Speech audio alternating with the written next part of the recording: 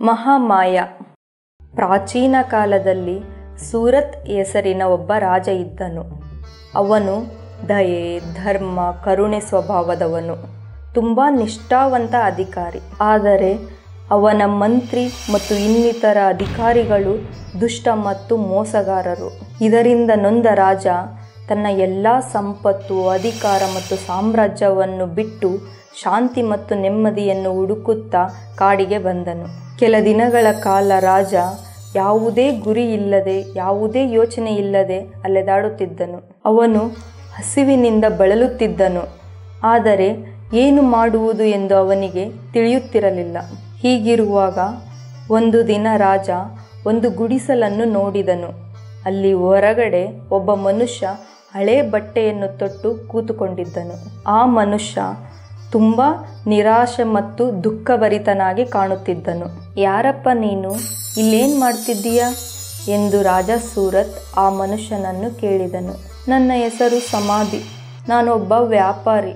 ನನ್ನ ಸಂಬಂಧಿಕರು ನನ್ನ ಎಲ್ಲ ಆಸ್ತಿಪಾಸ್ತಿಯನ್ನು ನನ್ನಿಂದ ಮೋಸದಿಂದ ಕಿತ್ತುಕೊಂಡರು ಮತ್ತು ನನ್ನನ್ನು ಮನೆಯಿಂದ ಹೊರಗೆ ಹಾಕಿದರು. ಹೀಗೆ ಅಲೆದಾಡುತ್ತಾ ನಾನು ಈ ಜಾಗಕ್ಕೆ ಬಂದೆ. ಇದು ಮೇಧ ಎಂಬ ಋಷಿಮುನಿಗಳ ಗುಡಿಸಲು. ಆದರೆ ಒಳಗೆ ಹೋಗುವ ಧೈರ್ಯ ನನಗಿಲ್ಲ ಎಂದನು ಆ ಮನುಷ್ಯ. ಅವರಿಬ್ಬರ ಕತೆ ಒಂದೇ ರೀತಿ ಇತ್ತು. ಅವರಿಬ್ಬರು ಸ್ನೇಹಿತರಾದರು. ರಾಜ ಸೂರತ್ ಸಮಾಧಿಯನ್ನು ಪ್ರೋತ್ಸಾಹಿಸಿದನು. ಅವರಿಬ್ಬರು ಗುಡಿಸಲ ಒಳಗೆ ಹೋದರು. ನಮಸ್ಕಾರಗಳು ಮುನಿಗಳೇ, ನಾನು ರಾಜ ಸೂರತ್. ನಾನು ಇಲ್ಲಿ ನಿಮ್ಮ ಆಶ್ರಯ ಕೇಳಿ ಬಂದಿದ್ದೇನೆ. ನನ್ನ ಎಲ್ಲ ಆಸ್ತಿ, ಅಧಿಕಾರ, ಸಂಪತ್ತು ಮತ್ತು ಸಾಮ್ರಾಜ್ಯವನ್ನು ನನ್ನ ದುಷ್ಟ ಮಂತ್ರಿ ಮತ್ತು ಅಧಿಕಾರಿಗಳು ಲೂಟಿ ಮಾಡಿದರು. ಅದನ್ನೆಲ್ಲ ಮರೆಯಲು ಸಾಧ್ಯವಿಲ್ಲ. ನನ್ನ ಮಿತ್ರ ಸಮಾಧಿಯು ಇಂಥ ಪರಿಸ್ಥಿತಿಯಲ್ಲೇ ಇದ್ದಾನೆ ಎಂದನು ರಾಜ. ರಾಜ, ನೀವು ಏನು ಕಳೆದುಕೊಂಡಿದ್ದೀರಾ ಅದು ನಶ್ವರ. ನೀವು ನಿಮ್ಮ ಅಂತಃಪ್ರಜ್ಞೆಯನ್ನು ಮರೆತಿದ್ದೀರಿ. ಅದಕ್ಕೆ ನಿಮಗೆ ಇಷ್ಟೆಲ್ಲ ಕಷ್ಟಗಳನ್ನು ಅನುಭವಿಸಬೇಕಾಯಿತು ಎಂದರು ಋಷಿಮುನಿ. ಇವಾಗ ಹೇಳಿ, ನಿಮಗೆ ಏನು ಬೇಕು ಎಂದು ಋಷಿಗಳು ಕೇಳಿದರು. ಮುನಿಗಳೇ, ನಮಗೆ ಗೊತ್ತು ಆಸೆ ಪಡುವುದು ತಪ್ಪು ಎಂದು. ಆದರೆ ನಾವು ನಿಮ್ಮ ಮಾರ್ಗದರ್ಶನವನ್ನು ಬಯಸುತ್ತಿದ್ದೇವೆ ಎಂದನು ರಾಜ. ವಿಷ್ಣುವಿನ ಗಾಢವಾದ ಯೋಗ ನಿದ್ರೆಯಲ್ಲಿರುವ ಶಕ್ತಿಯನ್ನು ಮಹಾಮಾಯ ಎಂದು ಕರೆಯುವರು. ಮಹಾಮಾಯ ಭಗವತಿ ಲಕ್ಷ್ಮಿ. ಮಹಾಮಾಯೆಯನ್ನು ಯಾರು ಪೂಜಿಸುತ್ತಾರೆ ಅವರು ಆಶೀರ್ವಾದ ಪಡೆಯುತ್ತಾರೆ. ಅವರ ಆಸೆ ಕನಸುಗಳು ಈಡೇರುವುದು. ಮಹಾಮಾಯೆಯನ್ನು ಯಾರು ನಿರಾಕರಿಸುತ್ತಾರೆ ಅವರು ಕಷ್ಟಗಳನ್ನು ಅನುಭವಿಸುತ್ತಾರೆ. ಅವರ ಆಸೆ ಕನಸುಗಳು ಈಡೇರುವುದಿಲ್ಲ ಎಂದರು ಮುನಿಗಳು. ಋಷಿ ಮುನಿಗಳೇ, ನಮಗೆ ಮಹಾಮಾಯ ಶಕ್ತಿಯ ಮಹತ್ವವನ್ನು ವಿವರವಾಗಿ ತಿಳಿಸಿ ಎಂದು ಕೇಳಿಕೊಂಡರು ರಾಜ. ಬ್ರಹ್ಮಾಂಡವನ್ನು ನಿರ್ಮಿಸುವ ಮಹಾಮಾಯ ಆದಿಶಕ್ತಿ. ಆದಿಶಕ್ತಿ ಪ್ರಳಯದ ನಂತರ ಮೊದಲು ಜನ್ಮ ತಾಳಿದಳು ಎಂದು ಋಷಿಮುನಿಗಳು ಮಹಾಮಾಯ ಬಗ್ಗೆ ವಿವರಿಸಲು ಆರಂಭಿಸಿದರು. ಕ್ಷೀರಸಾಗರದಲ್ಲಿ ಭಗವಂತ ವಿಷ್ಣು ಗಾಢವಾದ ಯೋಗ ನಿದ್ರೆಯಲ್ಲಿದ್ದರು.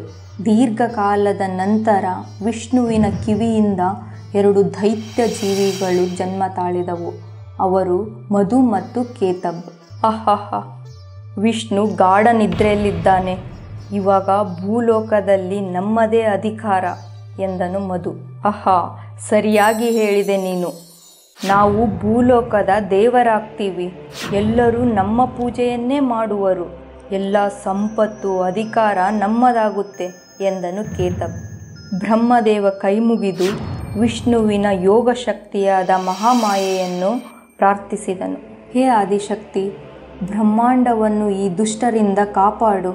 ವಿಷ್ಣುವನ್ನು ಗಾಢ ನಿದ್ರೆಯಿಂದ ಎಚ್ಚರಿಸು ಎಂದು ಬ್ರಹ್ಮದೇವನು ಬೇಡಿಕೊಂಡನು. ಬ್ರಹ್ಮದೇವ ಸ್ವಯಂ ವಿಷ್ಣುನೇ ಈ ಇಬ್ಬರ ಜನ್ಮದಾತ. ಇವರು ಭೂಮಿ ಮೇಲೆ ಮತ್ತು ನೀರಲ್ಲಿ ಅಮರರು. ಇವರನ್ನು ನಾಶ ಮಾಡುವುದು ಸುಲಭವಿಲ್ಲ. ಇವರನ್ನು ನೆಲ ಮತ್ತು ಜಲದಿಂದ ಬೇರ್ಪಡಿಸಿನೇ ನಾಶ ಮಾಡಬೇಕು.